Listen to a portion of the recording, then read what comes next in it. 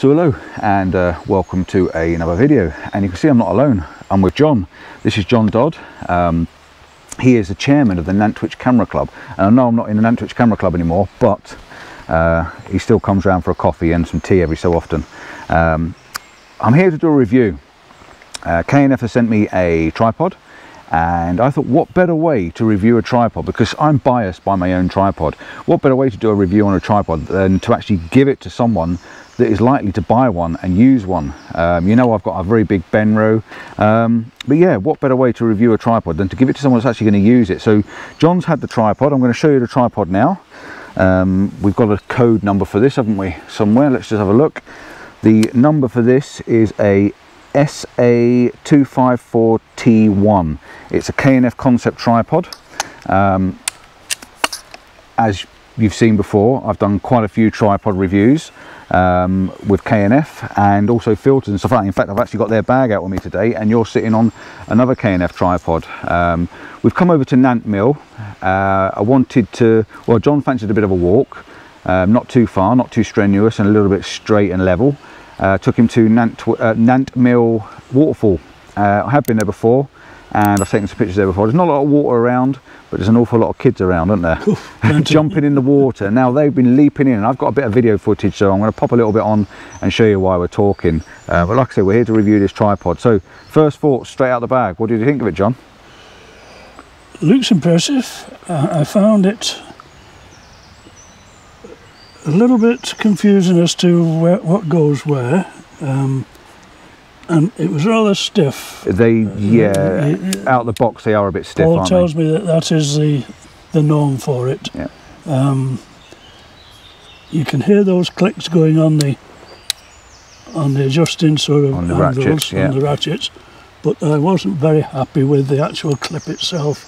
Yeah, I've had you showed us just now about the actual clips on it. Yeah. They work, they're very good, and they lock in very tight, but you need more agile fingers, and this is why I like the idea of giving it to John to try out, because his fingers might not be quite as agile as mine, but more likely to be agile as yours. You know, that's the idea behind it.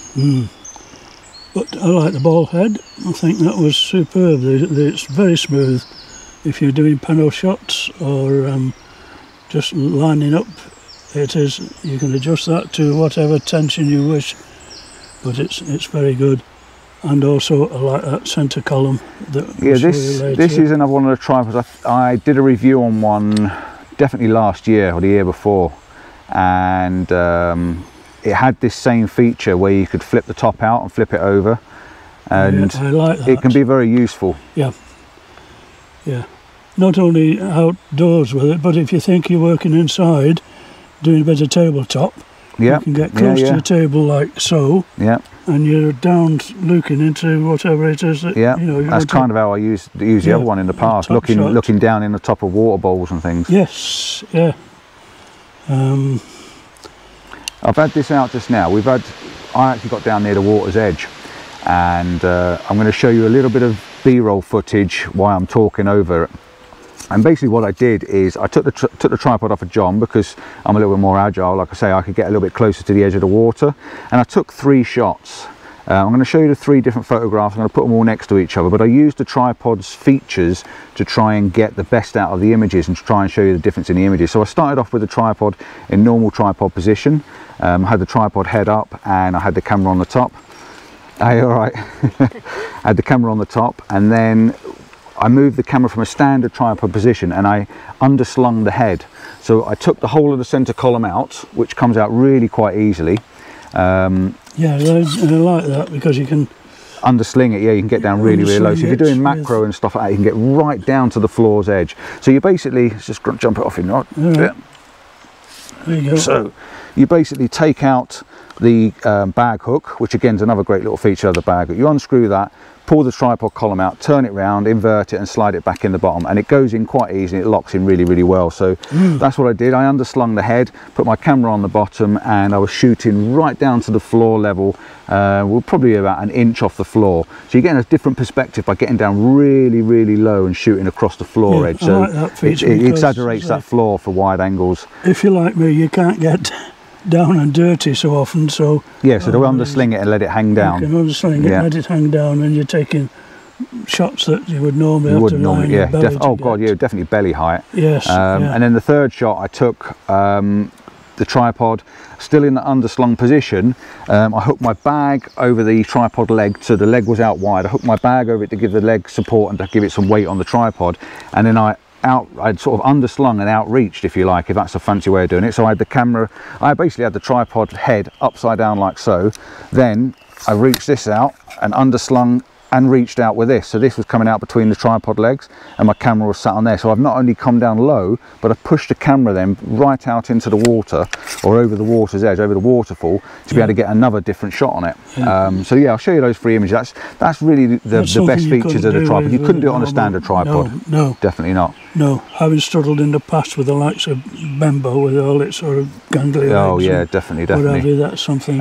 So you've got 2 panos on this as well. You can see on here we've got the feature to pano the top part, and you've also got the feature to pano the bottom part, or should I say the top part and the bottom part. So they do actually both work separately. So there is 2 actual pano features. So if you can't reach the dial on one side, you can have the other dial on the other side. So you can bring one side round for you to use your pano, bring the other side round on the other side. So if you're left-handed and you like strongly left-handed, you can undo your ball head and work your pano with the same hand without having to try and use 2 hands. So that's another little feature for it, by having the double head on it. How did you find the grips? How did you find the actual grips? Easy. Easy? Yes. As I say, you can do them individually, or you can do all 3 at once, and the whole thing comes out to a height now I wouldn't like to reach, because you can't. I've just tested this height out with John. How tall are you, John? Just under 6. I was going to say just about 6 foot. I'm 5'8". John's definitely a bit taller than me. And we've just extended this from full height. That's all the way from the 1, 2, 3, 4 well, you've got 3 sections and then solid top section. So your 4 parts of the tripod. You've then got your sliding part, which is here, which you can then slide out, and then you've got another section inside here which you can slide out. So this is absolutely enormous. This thing is massive. This makes my Benro look like a little kid's toy when you got it up in the air. It's so tall. It is phenomenal. You can't really reach is. it. There's no way you can reach it up there. Now you probably think to yourself, why would you want anything so tall? Well, I showed John that you'd extend 2 legs out into the water and you can still shoot at a good height. That's one feature. The other thing is you could have your camera on a remote, and you can have your camera so far above people's heads that you wouldn't even know people are in the shot. So for crowd shooting, it would really work well. There is another feature that would work well, and I could probably show you quickly. You can take this off for starters. I'm going to show you it works like a boom. So you can take that off, and you can take this off. I don't know if I can get that unscrewed. I'm going to show you really, this is live time. You know, it's Compton style, we don't mess around here.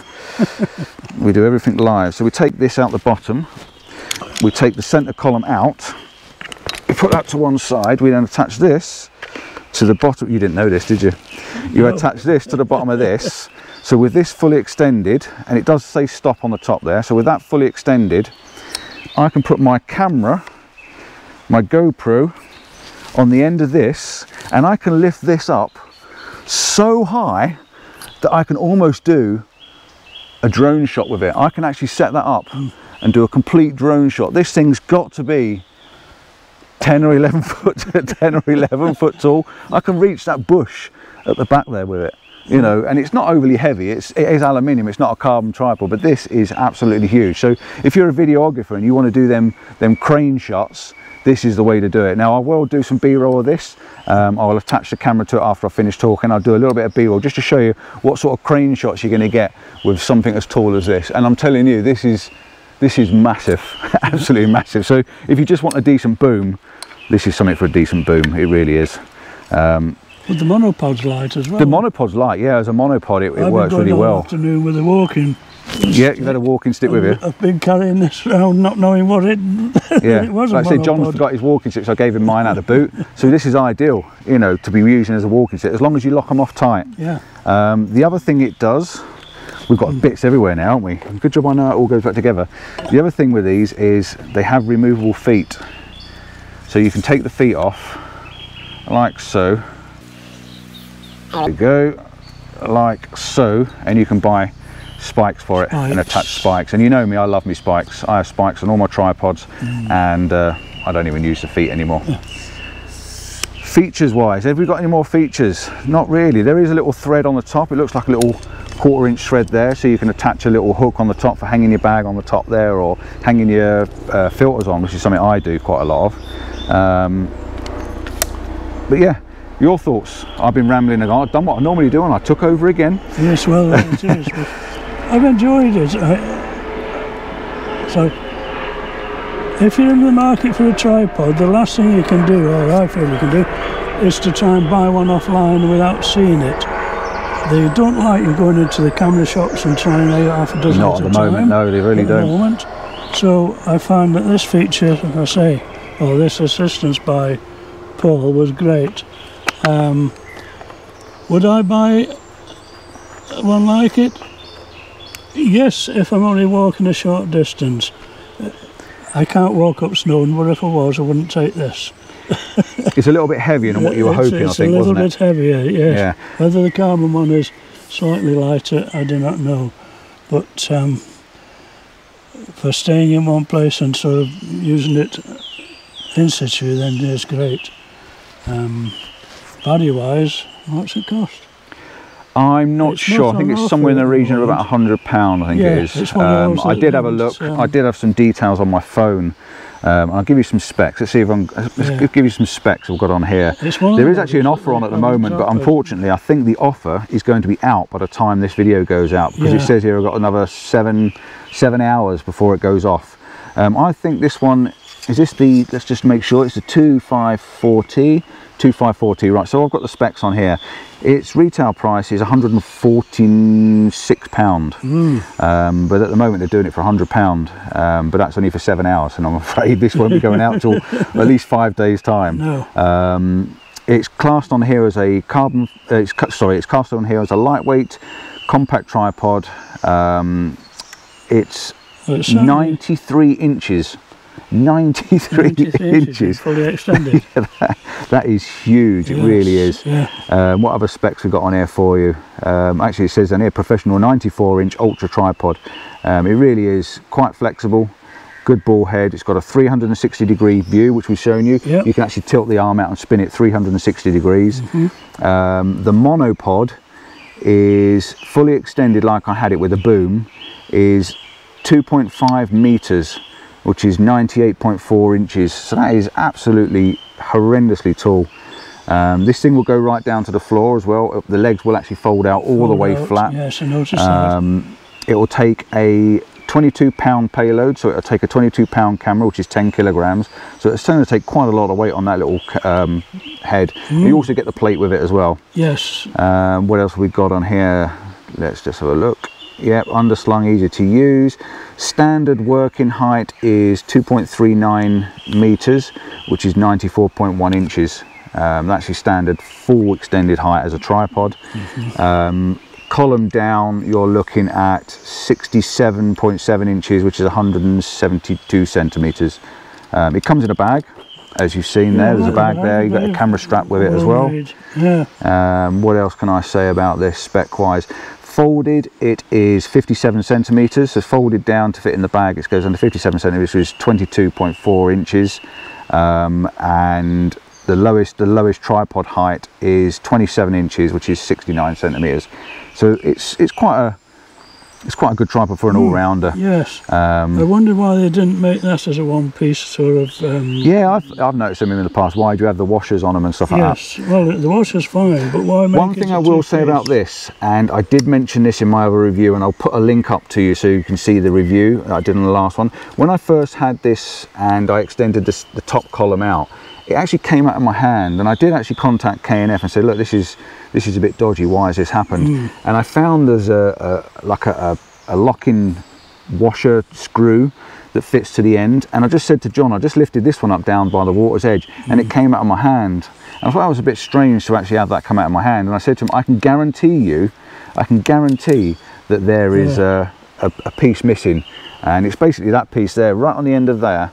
If you find you've got a tripod and this top column comes out, just shake it. If it rattles, this is inside. So you just need to take the column out, straighten it out, tip it upside down, take that screw out and put it on the bottom. I will mention it to K&F again that it's happened, especially for something sent out as a reviewer. You'd expect it to be spot on. And he's going to put that back together before he loses it as well. So yeah, I'm pretty much sure that's covered everything. Your ultimate thoughts then, John? You said you wouldn't get one to carry around with it. Is that weight wise more than anything? I think weight wise is the biggest in my even though it's lightweight, it needs to be lighter still. I think so, yes. As I say, I don't know what the difference in weight between the carbon and... The carbon will be lighter. The only thing with carbon that I find over other things, I mean, the other tripod you're on at the moment is a carbon fibre one. It weighs nothing.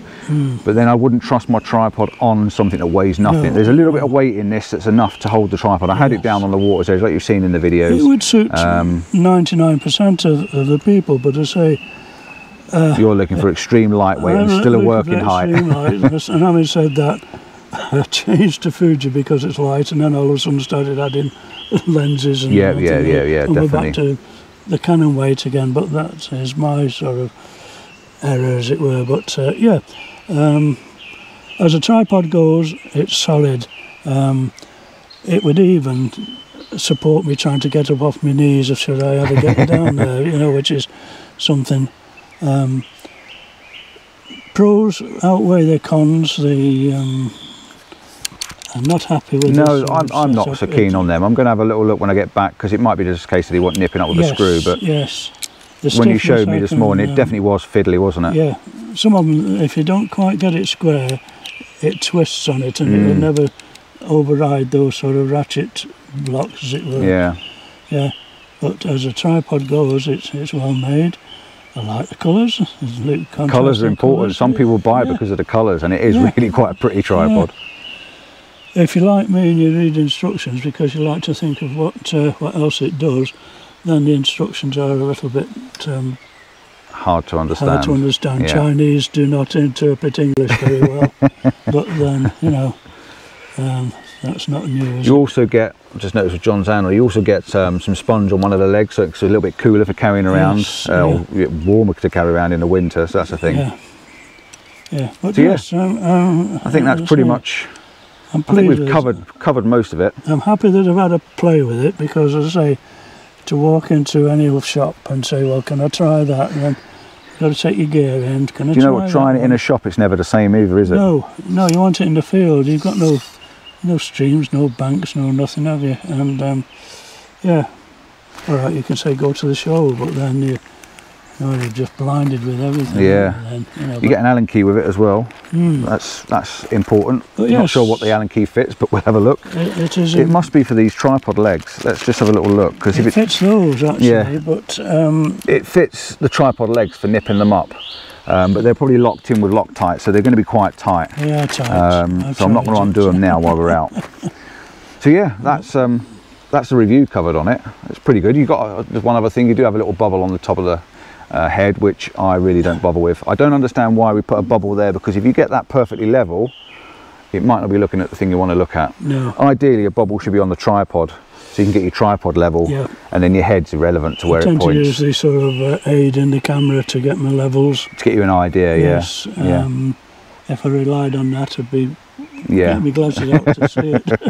It is quite small, isn't it? But no, that's the K&F tripod done, reviewed. I think we've told you everything there is to tell you about it. I think it's the sort of thing that Denise would use as well. Definitely for a macro, she likes to get down low. So if you're looking for something that wants to get down low, or overslinging a wall or overslinging a tabletop, absolutely brilliant idea for that tabletop, and far more technical than what I use my tripod for. Yes. So thanks for watching. Thanks to John for trying it out and testing it. I am actually going to do him a favour. If he wants to keep this, he can keep it. For doing this for me and doing the favour, I'm going to let him keep it. So if you don't really like it and you don't want it, then I'll keep it. But if I can sway you, then I'll let you keep hold of it. But yeah, thanks for doing that, John. And yeah, till next time, don't forget to like and subscribe. Check out my other reviews. I am very different to other people. I don't mess around. I come out with pure, honest, one-time reviews. And yeah, don't forget to like and subscribe. Ciao for now. See you on the next one. Bye.